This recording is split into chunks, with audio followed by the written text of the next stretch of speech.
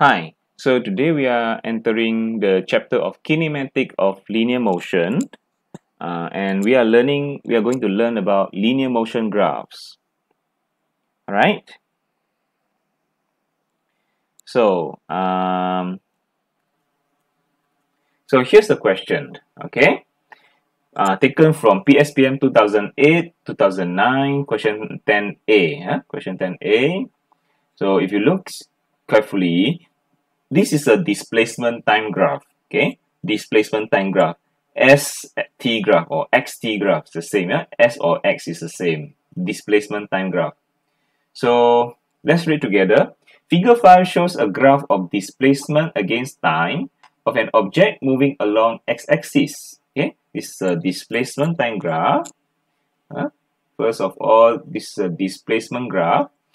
Calculate the average velocity for time interval 1 to 4 seconds. Okay, average speed for time interval 1 to 4 seconds, instantaneous velocity at 2.5 seconds, and instantaneous acceleration at 5.5 seconds. So you see, there is a difference between average and instantaneous. Okay, if you look carefully, average here, it has a certain time interval. It has a certain range of time. 1 to 4 seconds. But for instantaneous, it is at certain time, like 2.5 seconds, certain time, specific time, a certain point of time. So this is the difference between average and instantaneous. Average has a range of time, instantaneous has a specific time. Okay? This is the first thing you must know. And then, here, we must also understand what's happening in the graph. This is a displacement time graph. Okay? This is a displacement graph. Displacement graphs. Okay? So, what's actually happening in the graph? Okay? So, maybe we can try to understand. Okay, if you look carefully, I have drawn here a graph below here. See? Okay, let's look what happened between 0 to 2 seconds. You see, from 0 to 2 seconds, the object moved forward, moved to the right to 4 meters, like this one, you see? Here's the origin. The object initially at origin, start from origin. The object moved forward, moved to the right for 4 meters. Move to the right 4 meters. Okay, and then after reaching 4 meters, the car moved to the left, moved backward to negative 3 meters. The car moved to the left until negative 3 meters. Negative 3 means 3 meters behind origin. 3 meters behind origin. So the car moved from 4 meters to negative 3 meters. Yeah. So from here, from 4 to negative 3. And then at negative 3 meters, it stopped. It stopped from 3 to 5 seconds. Stop for 2 seconds. It stopped temporarily. It stopped here. It stopped over here. It stopped temporarily. Okay? And then after that, the car moved to the right, moved back to origin, back to 0. The car moved to the right, back to origin, 0. When the graph goes back to 0, means the object moved back to 0. The object moved back to origin. Okay? So this is what happened lah. Yeah. Here the car stopped temporarily. Okay? Now, go back to the question number 1. Okay, go back to question number 1. So how to find the average velocity for this time interval 1 to 4 seconds? Okay, so first of all, we must know the definition of average velocity. Average velocity is total displacement over total time taken. Okay, and velocity is a vector. So that's why we use displacement instead of distance. Okay, we use displacement also vector because velocity is a vector. So use displacement. So total displacement over total time. So for this time interval 1 to 4 seconds, how much displacement has the car moved? You see, 1 to 4 seconds. So where is 1 to 4 seconds? Okay, 1 to 4 seconds. That means over here. From here, 1 second. Over here, from here to 4 seconds until here. So from here to here. So this is the initial point. This is the final point. So how much? So for displacement, we always take the shortest path between initial and final point. That means shortest path from initial to final point. That means straight way down. This is the displacement, initial to final point, straight line. Okay, so from initial to final, how much displacement? 2 to -3. That means a total of -5. You move to the left. 2 plus 3 is 5. So go backward. Go to the left is -5. 2 to -3 is -5.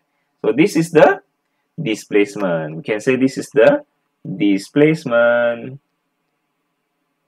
Okay? So now you can write here. So the answer is -5. Okay? Over the time of 4 minus 1 lah. 1 to 4 seconds. So 4 minus 1. Or you can look over here. This is the displacement from 2 to -3. So this is 2 to -3 is -5. Okay? Because this is the initial point, this is the final point. Okay? -5. So -5 lah. Okay? So what's the answer? Sorry. Okay, so -5 divided by 3, so you will get negative 1.67 meter per second. Okay, so remember this is a vector, velocity is a vector, so you must give the direction. Negative means to the left.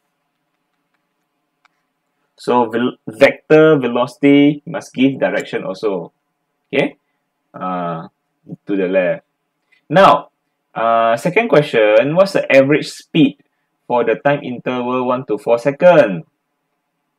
So average speed. Average speed definition is total distance divided by total time. Scalar quantity. Speed, scalar. So that's why I use distance, scalar. Okay. So distance is the total path. Okay. It's not the shortest path. It's the total path. Total path. Total path means, you see, also for the same time interval 1 to 4 seconds.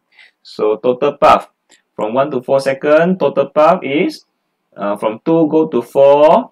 That means how much distance is it? 2 to 4 is 2 meter, and then 4 go 2 to 4. 2 meter, go 2 to 4, 2 meter, and then 4 to -3, which is 7 meter. And then -3 to here, to 4 seconds, is 0. So doesn't move. So the total path, this one is the distance. Distance is 2 plus 7. Okay, distance is 2 plus 7, which is equal to 9 meter. Understand? Okay. Or we can say, like, we can look at here, is like here.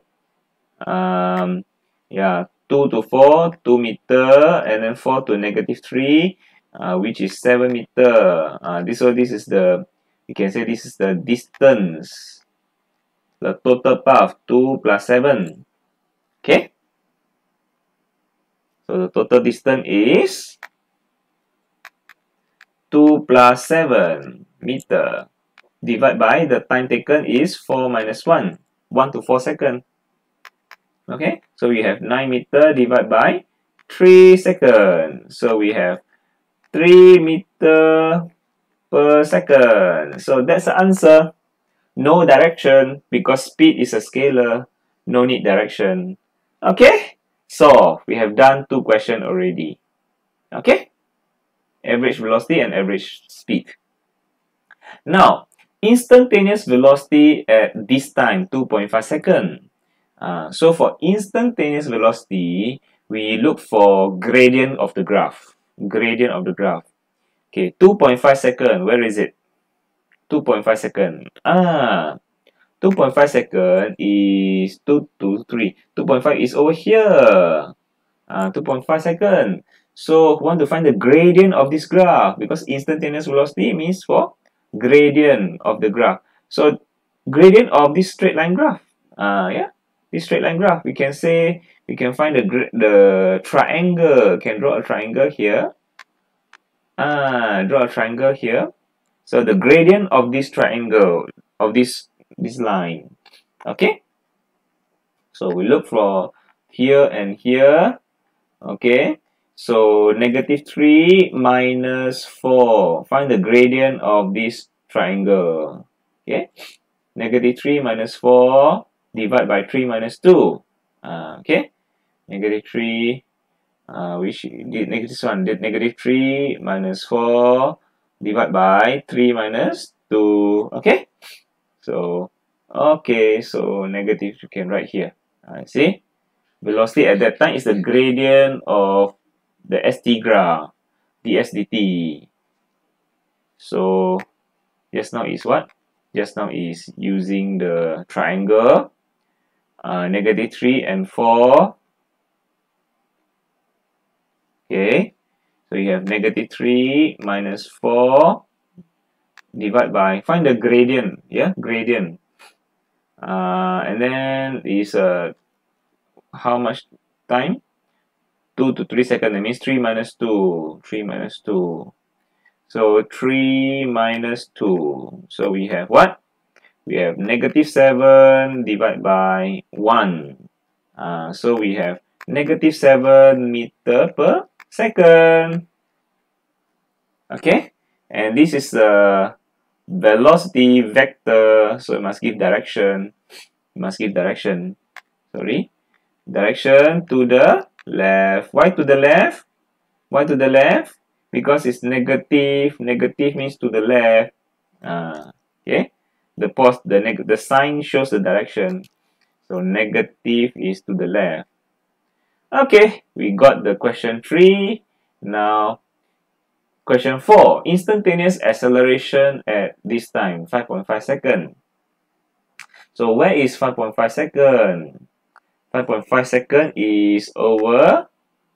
5.5 seconds is over here. That means over here. Okay.